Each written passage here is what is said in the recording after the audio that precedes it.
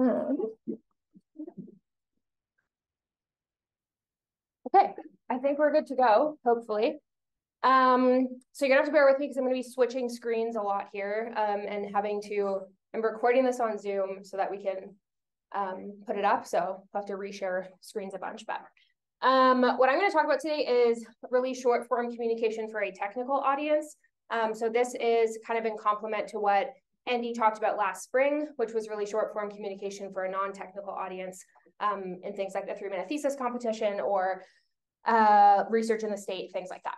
So I'm going to focus on posters and rapid oral presentations. And this really is a Tri-Societies meeting focus, I guess, for different meetings. The requirements might, or the expectations might be a little bit different. So just keep that in mind. So I don't know you all super well. So I figured I would give a little introduction about myself before I get going here. So I'm from Winnipeg, Manitoba, Canada. I grew up with a background in agriculture ever since I was little.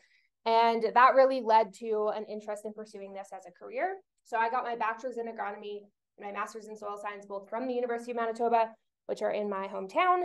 And then I took a couple years to obtain my certified crop advisor status and work as an agronomist running a field scale research program. So I was working directly with farmers.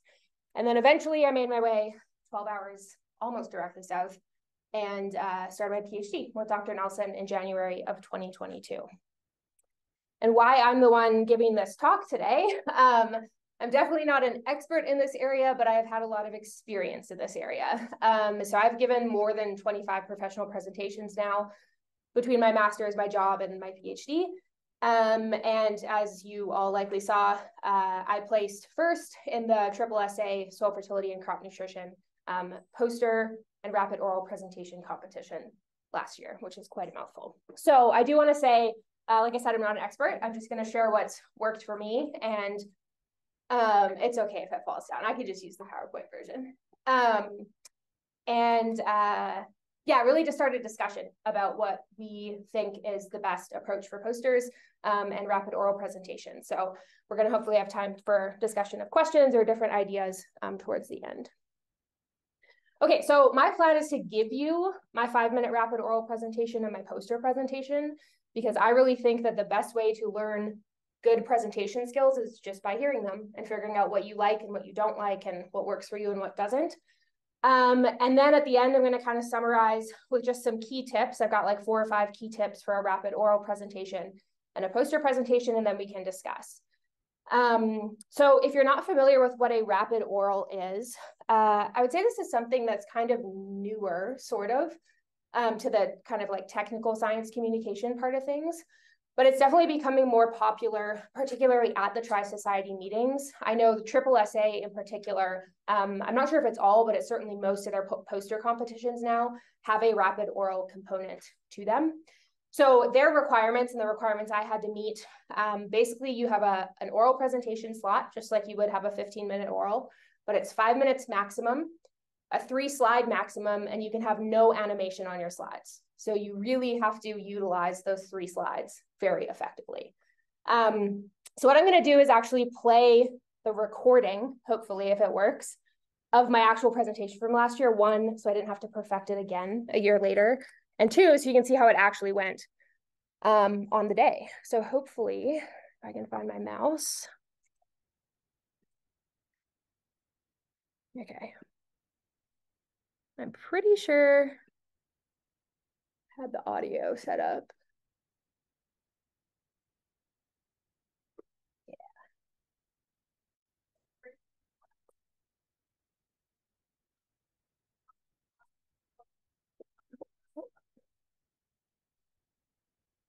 I wonder if we can turn that up somehow. Oh, yeah.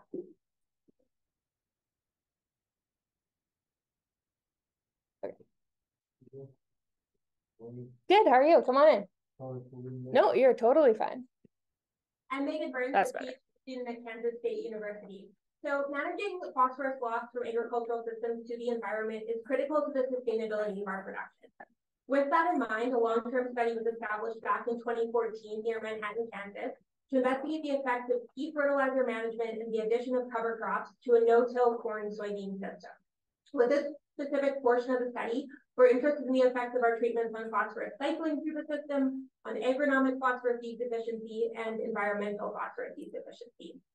For the results from the pea fertilizer management portion, we'll have to swing by my poster later this afternoon, but for now, we'll talk about the effect of our cover crops. So looking at the agronomics and phosphorus cycling in the system, where we had cover crops, we saw an increase in total phosphorus uptake and total phosphorus return in the system as a whole, which is what we would expect where we have more biomass accumulating nutrients with that cover crop treatment compared to no cover. However, we didn't see an effect of our cover crop on main crop phosphorus cycling, so on uptake, removal, or return in our main crop. And we also didn't see an effect of our cover crop treatment on agronomic phosphorus use deficiency. Now, things get more interesting when we talk about phosphorus use deficiency from an environmental perspective. So we're looking at environmental phosphorus use deficiency as the portion of phosphorus that we're losing in runoff. So we've calculated that as the amount of phosphorus we have in our runoff divided by the total amount of phosphorus we assume to be leaving the system in a given year. So that's the combination of our phosphorus we're losing in runoff and the phosphorus that we're utilizing agronomically and exporting in the grain harvest, and we've expressed that as a percentage. So that's what you see on the y-axis of this figure here. And you'll notice that the effect of cover crop on this percent P runoff metric is definitely variable year to year. So in 2017 and 2018, we actually see significant increases in the portion of phosphorus that's leaving the field as runoff losses with that cover crop treatment compared to no cover. And then in 2019, things flip around and that cover crop treatment is actually looking good from an environmental conservation perspective. And we have a decrease in the percent P runoff with that cover crop treatment, which of course is what we're hoping to see where we implement cover crops as a conservation tool. So what's driving these differences year to year?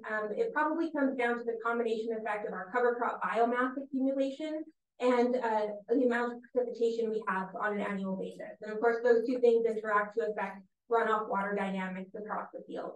So in 2017 and 2018, we had pretty decent cover crop biomass accumulation. This likely slowed the movement of runoff water across the surface of the soil, which increases the interaction time between that runoff water and the surface, and that increases the opportunity for phosphorus to come into solution in that runoff water.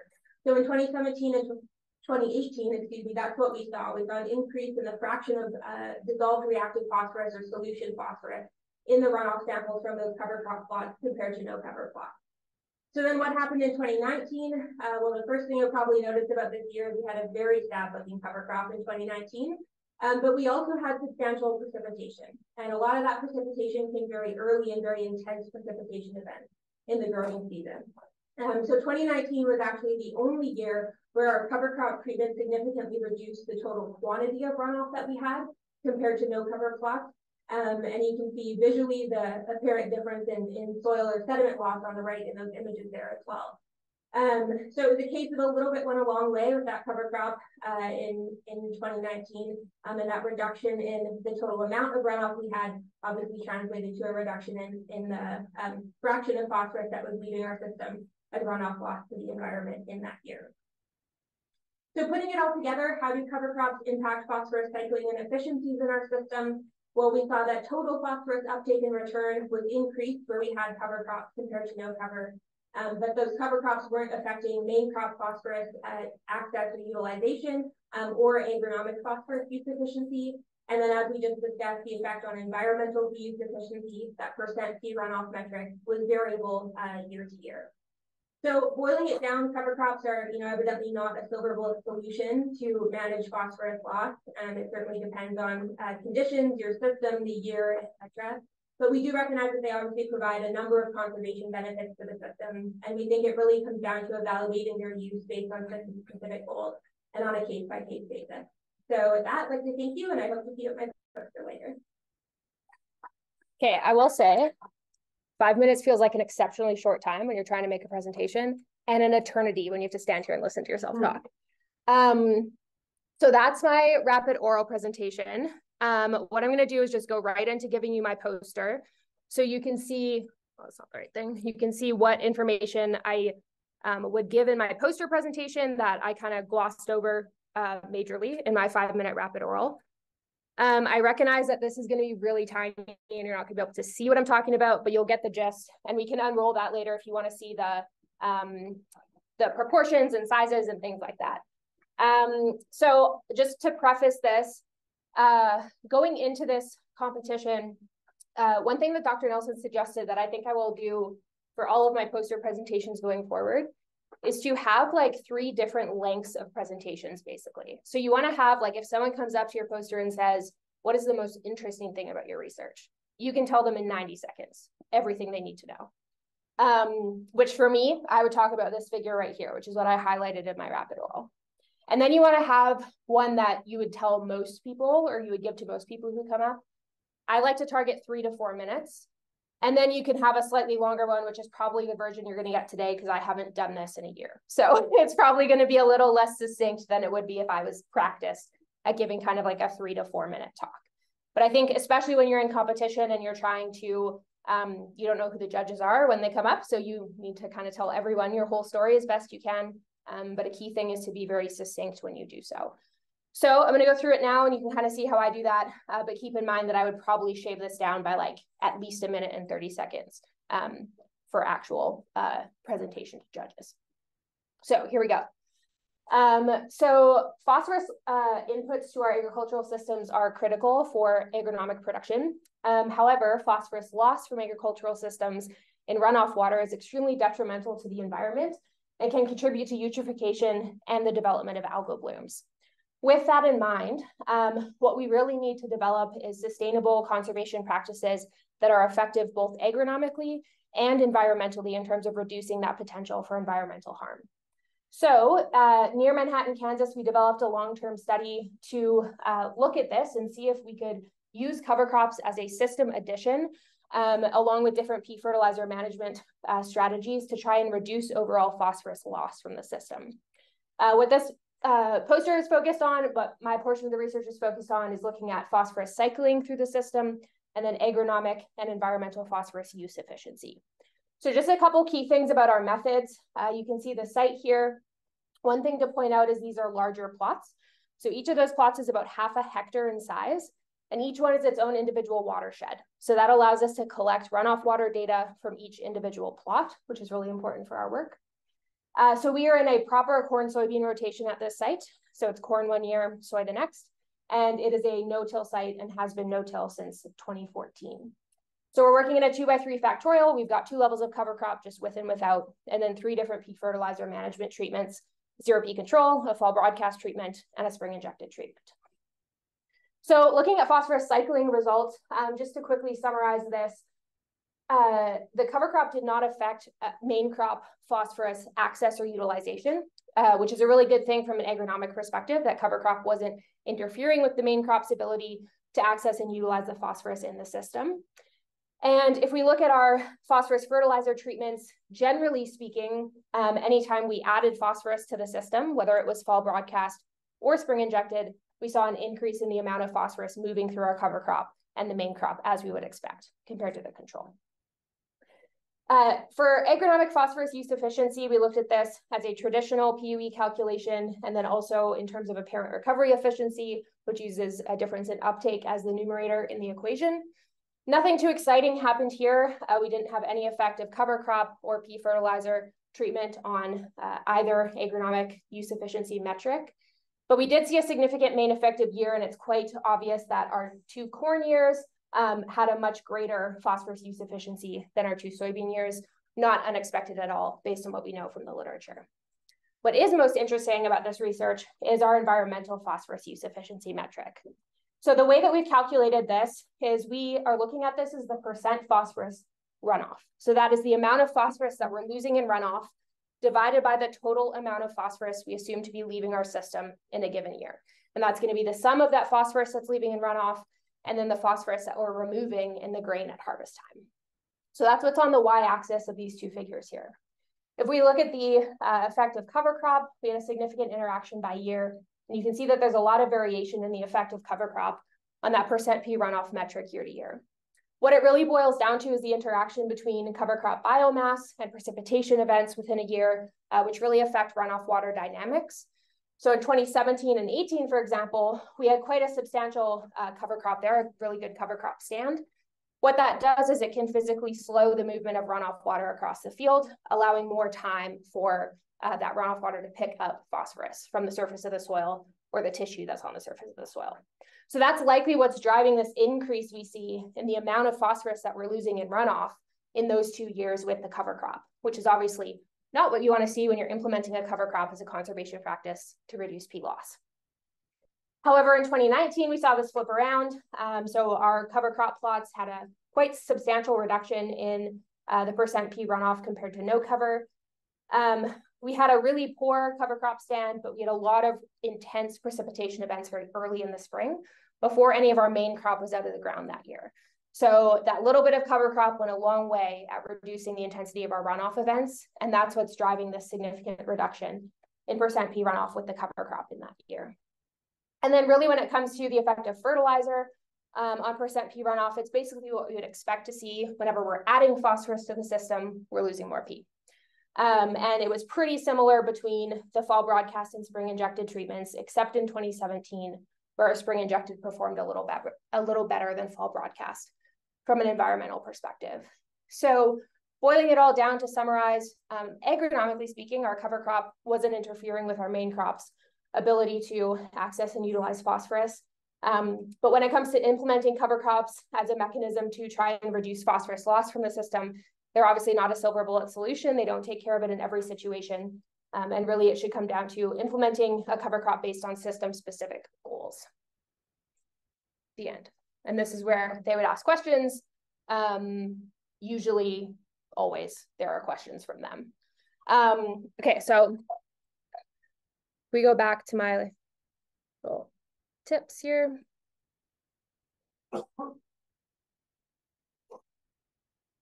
Okay. So for the rapid oral, so I did them back to back so you could kind of see the difference in the amount of information that I was giving in my rapid oral versus my poster presentation. So for the rapid oral, the biggest thing is to maximize use of your 3 slides, right? So if you can't have any animation and you can only have 3 slides, you really want to make the most use of them that you can. And as an example, this was my first slide. You'll see that I had my title and my authors and author affiliations, which was a requirement. I had to have those. But I also use this slide to talk about my methods and my site and even start talking about my results. So making the most use of your space possible is really critical when you only have 3 slides. And then my next tip, and this is like the biggest thing I saw when I sat in that room and listened to like 15 other rapid oral presentations, do not talk about everything. I know it's so tempting because you've done all this work and you want to tell people about it and you feel like you need to tell your whole story, but do not try and cover your entire research project in 5 minutes because you will not be successful at getting your message across. So you'll notice I didn't even talk about my phosphorus fertilizer treatments at all. I said, hey, if you want to listen to that, come see my poster, which is kind of the point of these rapid orals. It's like a little advertisement to get people to come see your poster later that day. So I would really focus on the key finding or what's most interesting, and really just talk about that. And then spend the majority of your time talking about the results. That's what people listen to rapid orals for. They're not there to hear what you did in the lab or how you did it in the field. They will ask those questions and find you later if they have them. It's important information, but it's not the right setting to give all of those details. So those are my rapid oral top tips. And then my poster top tips, it was pretty hard to see. It's probably best if you take a look at that poster. I can put my poster PowerPoint back up here and you can have a closer look. My biggest 2 things is nobody wants to read a paragraph when they're standing there looking at your poster, and nobody wants to read a novel's worth of information. So think about it as an audience member. If you walk through posters, I walk right past the ones that have more words than they do visuals. I just am not interested in standing there and reading a book. This will vary based on personal preference. You might have a mix of paragraphs and bullet points, that's fine. My poster was entirely bullet points. I didn't have any paragraphs on there. And that's just my preference because that's, as an audience member, what I prefer to look at is very short form sentences. I also think it's really important to include several visuals, and that seems really obvious. but it makes your poster more visually interesting and helps catch people's attention as they're walking by, which means you get to interact with more people, which I think is a big benefit of a poster presentation versus something like a traditional oral presentation. You get to tell more people about your research, which we love to do as grad students. So I would include several visuals and make them visually interesting. Like my poster was very colorful, which it doesn't need to be super colorful, but it will tend to draw people in a little bit more and hold their attention more. And then you probably didn't get this effect very well because I was doing this with the TV and not my actual poster, and you're kind of far away. But I like to set my poster up to tell my story. So my poster kind of followed like a serpentine pattern. And I definitely try and like direct people's attention to the visual that I am talking about as I'm doing it. So I think this is really critical when you go to set up your poster. You want to think about the story or the message that you're trying to get across in your data. And that is how you should set your poster up, is however you can best tell that story and walk your readers or your audience members through the flow of your poster. I also don't like when you have to jump back and forth between sections and draw people's attention all over the place. It should follow a better flow and people will stick with you a little bit more. So you'll notice I did have to go back to my methods to draw attention to that one EPUE calculation, but I really try and minimize that. And then also an obvious, but definitely worth mentioning, any competition you enter or just poster presentations in general, even if it's not a competition, will have size regulations, as well as they usually have like font size suggestions. And it's very important to follow those. So my final tips are just kind of general presentation tips, I guess. I think it's really important as a grad student to keep in mind that you are the expert on your project. And I know that it probably doesn't feel like that a lot. It probably feels like your advisor is the expert on your project, but they aren't, because their whole life isn't your project, but yours is. So you know your project better than anyone else in the world. And I think that if you remember that when you go into a presentation, you can have a lot more confidence in your level of knowledge when people start asking you questions. So my last tip is to be confident. Even if you're faking it, your presentation will be so much more successful if everyone thinks, wow, you were so confident giving that talk. Even if you're shaking in your boots, it's okay. So that's all I have for you. Questions, comments, discussion, things you would do differently. Bring it on. I'll maybe put my poster back up if that'll be helpful.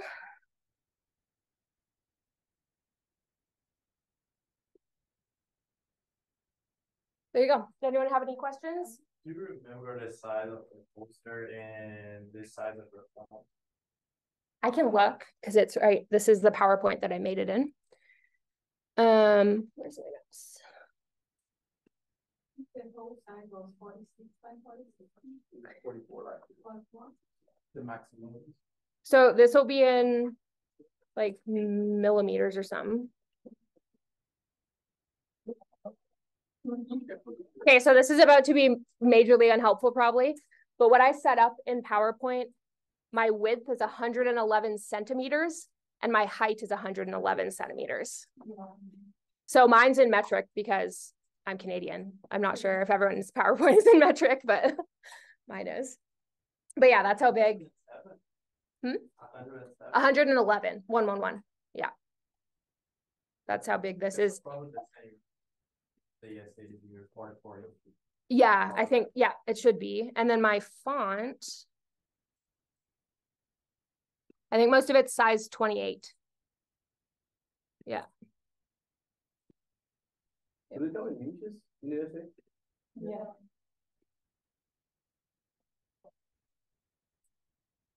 So a question about the size. Because you always have like the maximum. Yeah. Right. And of course, yeah, what I usually do is like just use the maximum allowed, but do you think it's that is the best, or like? I do. I think that you should use the maximum or very close to it, because if you use anything smaller, you have less space, and it's probably going to raise questions about why is your poster so small. If anything, if you're worried you don't have enough information to put on your poster, make everything bigger, because the bigger that stuff is, the better it is actually for people to see and to interpret, and someone might actually read your whole thing, right? Like go through your whole poster. So yes, I think it should be like very close to maximum size. And then another question. Today in another meeting we were talking about like a new way to show the research information, like to show like a big, instead of the title of your research, like a statement. Yeah. Like the distribution of instead of the classical like objectives, methods, materials and methods, like more focused on results, and then the title. I really, because your results, and you'll notice when I gave my poster, I really tried to gloss over the top part, right? So that's there for information. And what would happen is a lot of people, I talked to a ton of people when I gave this, like so many people stopped by my poster. And if they have a question or they want to know more about your methods or the way you set up your trial or something about the background to like they'll ask those questions, right? So you don't want to give them all that information if you don't need to. And I don't necessarily think you even need to have that as a focal point on your poster, because a lot of the times you're standing there to give them that information if they want it, right? So yeah, I think that's a great idea to have it. I think it'll capture a lot of attention that way, which is good. That's what you want. Yeah. Go ahead. No, the other week we had also Connie workshop, and we brought this topic because it's like a trend to use those. My poster, I never remember. Better. Yes.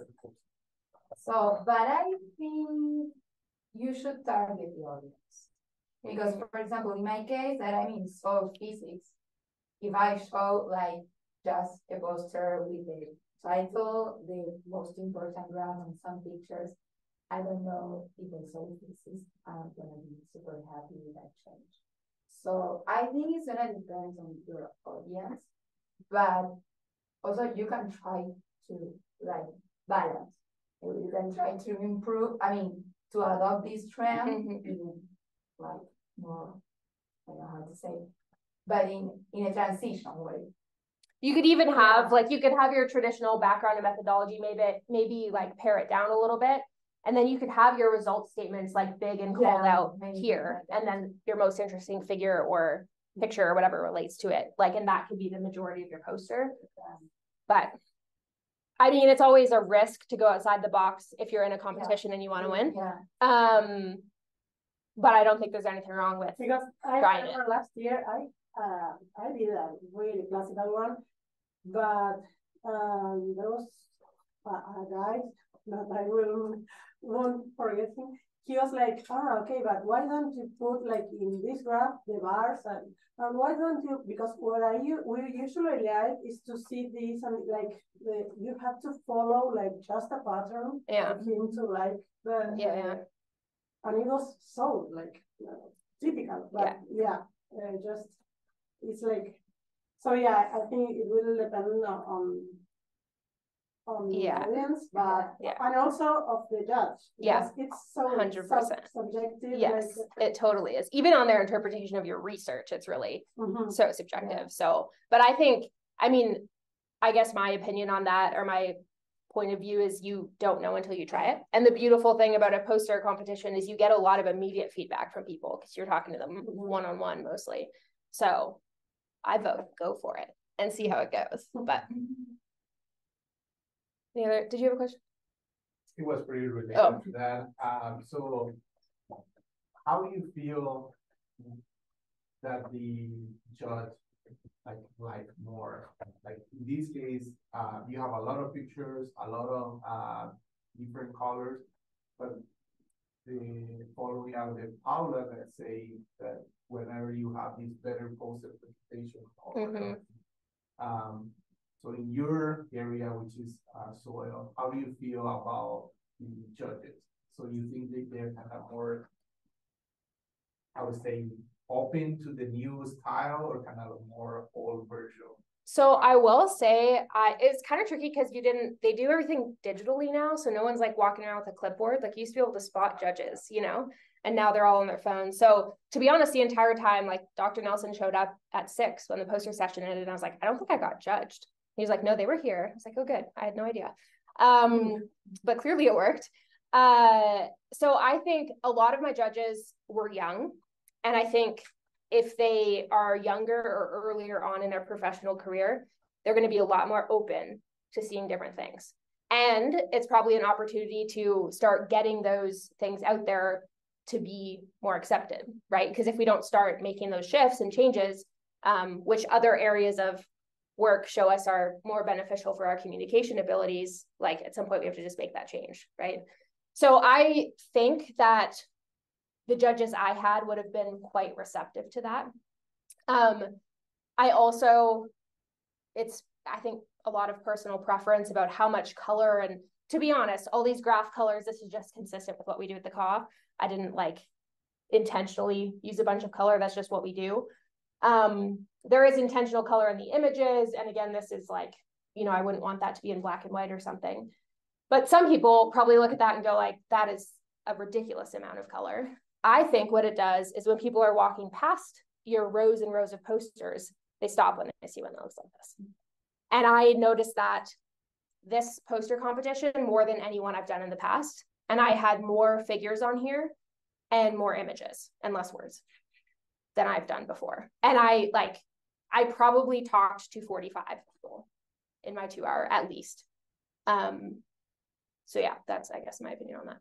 Yeah, that was my question. Like, it happened to me that it was like too many people. Yes, it was a lot.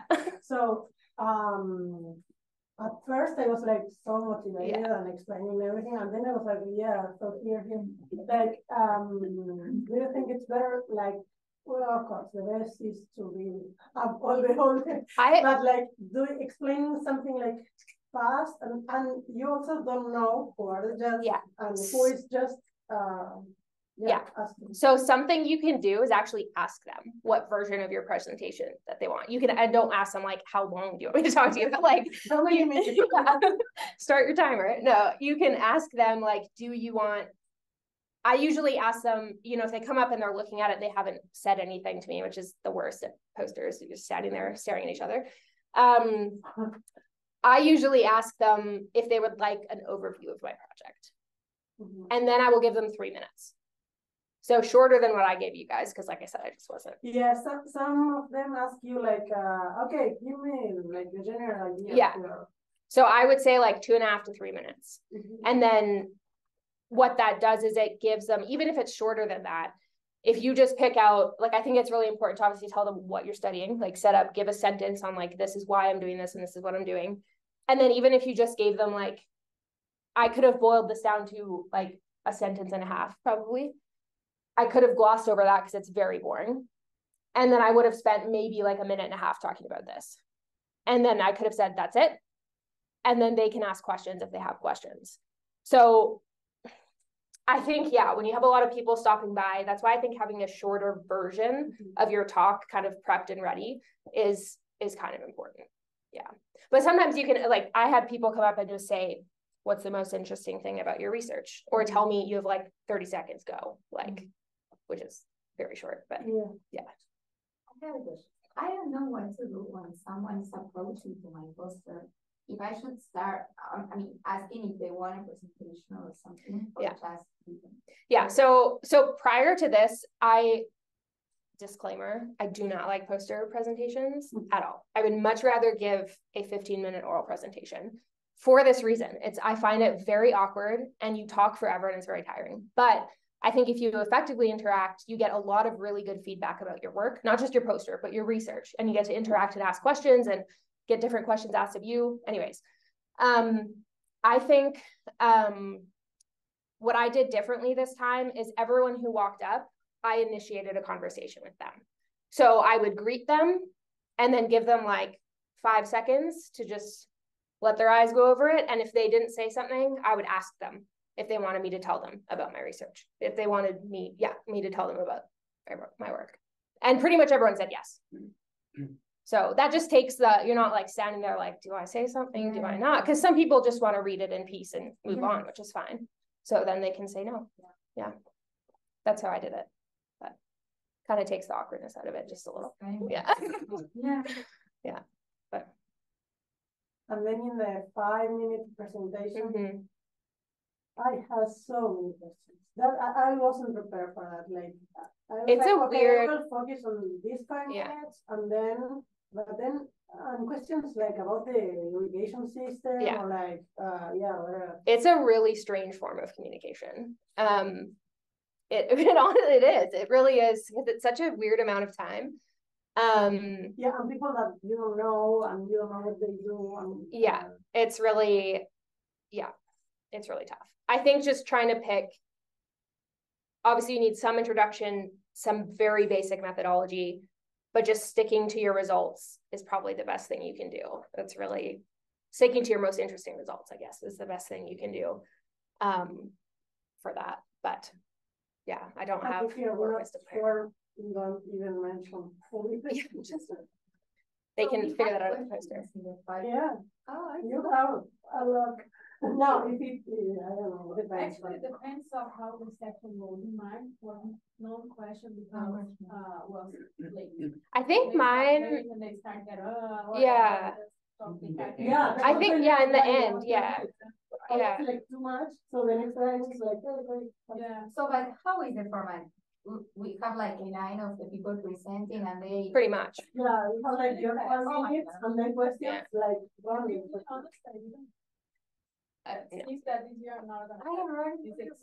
So who's planning to do 5 minutes for a rapid presentation?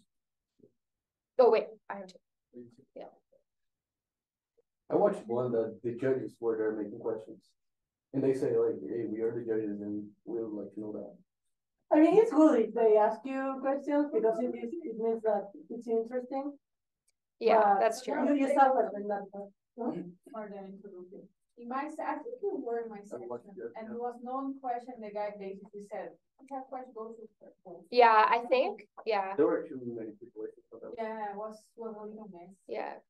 And ours, we were in the same section, right? Did anyone even ask questions at the end? Because we all went, and then there was like time for questions after all of the 5 minute presentations were done. And I don't think anyone. It was like each person has the 5 minutes and then questions. Yeah. Other person 5 minutes and questions. Like. Yeah, for us it was like all at the end. The questions were all after everyone had gone. But and where are you standing the book? Because I'm here. I don't know, like some steps. I don't know where to usually stand. Sorry about this. I am. It's also, you're usually right beside someone else too. Like you're sharing a board thing. So my poster was set up on this side, was the end of the board, and I had a little like alleyway here. Yeah, so I would stand. Because also we have another person. You kind of are forced to stand really close to your poster, but and then you just draw there. I have a kind of stupid question. I don't think the position of the poster makes difference. Yes. Because I was the last moving to the wall. Like the last line was like few lines. But you don't moving to the wall the whole time. Nobody goes there. Yeah, maybe. I was 1 row in from that. So there was like the posters that I was looking at would have been like the back side of what you were on. So I was only 1 row in, but yeah, people probably walk down that one that they can look at too, like on either side.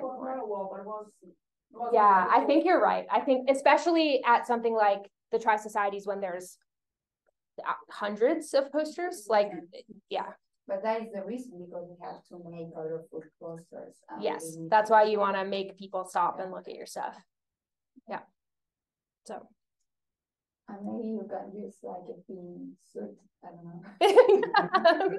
Make yourself stand out.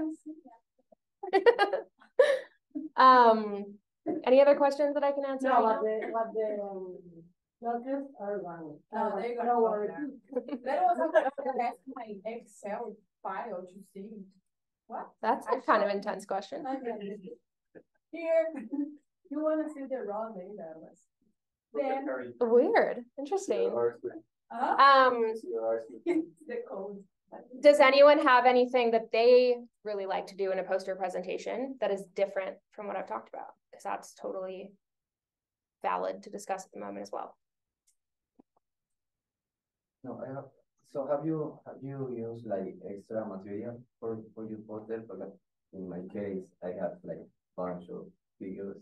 I won't be able to put all of them in the poster. Oh, I see. So like having extra stuff with you. I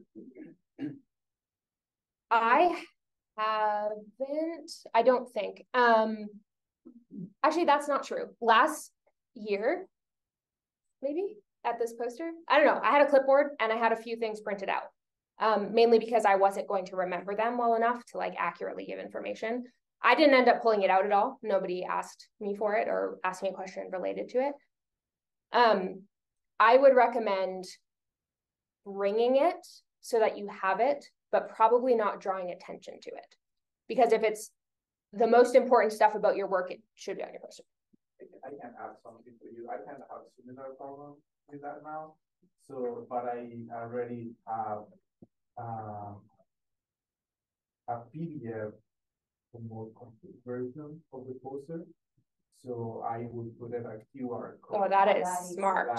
That's yeah. Listen to that. So you just that way you share that PDF more grab any information and stuff like that. So you say, hey, if you want to see the other things, just scan that and that's a really good PDF with more. That's cheating. No, that's cheating. Well, yeah, you have questions? Go here. They are really interesting. But it's common to see the QR also with the paper. I said, okay, send me an email and I have paper published yet, but I guess just put it up PDF. Yeah. On the paper or fertilizer report or whatever report. Totally good idea. Anything else?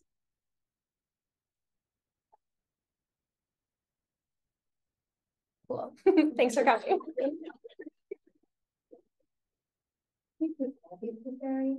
Of course, I'm free. Guys, don't forget to put your name here before you guys leave. I'm starting after exam. Yesterday, this one, I did it, and I read.